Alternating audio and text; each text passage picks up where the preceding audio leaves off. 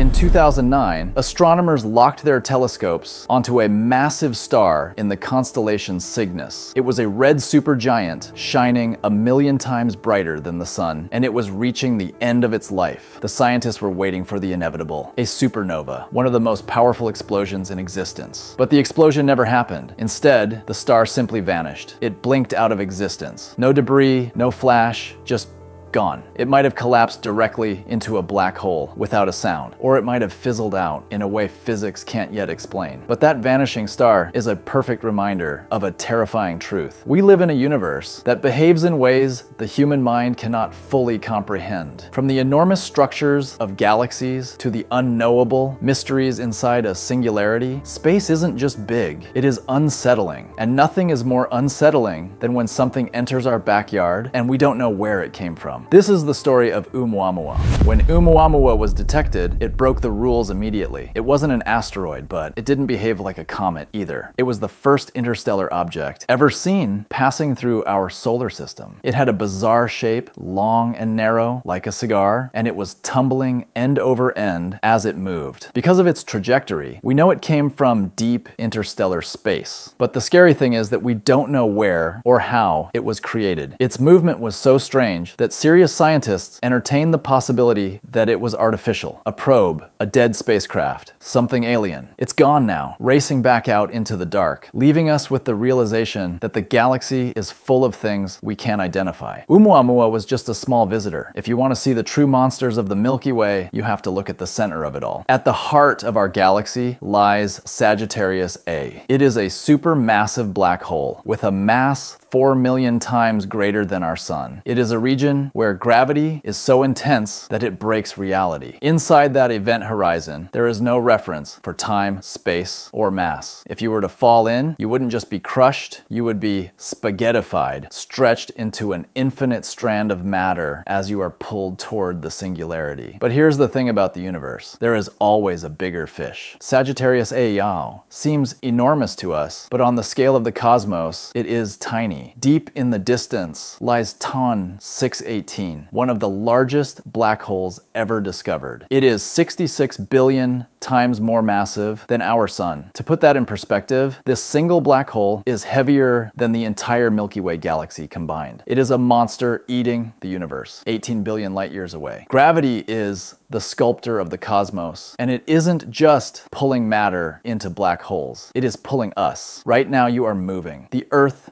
the sun, the entire galaxy. We are all being dragged through space at incredible speeds toward a terrifying anomaly known as the Great Attractor. Think of it as a cosmic vacuum cleaner. We can't see it directly because it's hidden behind the dust and gas of our own galaxy, a region astronomers call the zone of avoidance, but we can feel it. It has our local group of 1,000 galaxies caught in its grip. The source of this pull is likely the Shapley supercluster, a massive concentration of 100,000 galaxies that forms the densest area in our local universe. It is gathering us up, pulling us into a train wreck of galactic chaos. And we aren't just being pulled by invisible attractors, we are on a direct collision course with our neighbor. The Andromeda Galaxy is rushing toward the Milky Way every single day. Eventually, the two will crash. But crash is the wrong word. Because space is mostly empty, the stars likely won't hit each other. Instead, the galaxies will pass through one another, their gravity tearing apart the spiral structures, flinging stars into the void, and eventually merging into one massive elliptical zombie galaxy. This won't happen for another 4 or 5 billion years, so we won't be around to see it. But if you were, you would look up to see a night sky completely rearranged, dominated by a chaotic haze of foreign stars. But if the universe is defined by these massive clusters of matter, it is also defined by the opposite, the great nothing. Running counter to the superclusters are the voids. The largest one near us is the Botas void. It is a spherical region of space, 700 million light years across, that is horrifyingly empty. In a region of this size, we should expect to find thousands of galaxies. In the Botas void, we have found only 60. It is an abyss. If the Milky Way were in the center of the Botas void, we wouldn't have known other galaxies existed until until the invention of telescopes in the 1960s. We would have thought we were truly alone in an infinite darkness. When you zoom out far enough to see these superclusters and these voids together, a strange pattern emerges. Space isn't random. It has a structure. The filaments of matter connecting galaxies bear a striking resemblance to the neurons of a human brain. Now, this could just be our human tendency to see patterns in the chaos, like seeing faces in clouds. Or it could be a sign that the architecture of the universe follows a fundamental law we have yet to discover. While those massive structures operate on timescales of billions of years, things are much more volatile, closer to home. You don't need to look to the edge of the universe to find chaos. You just need to look at a star named Betelgeuse. Betelgeuse is a ticking time bomb. It's a red supergiant that is currently dying. Stars are essentially giant nuclear fusion reactors, crushing atoms together to fight back against the crushing weight of their own gravity. But eventually, the fuel runs out. When Betelgeuse runs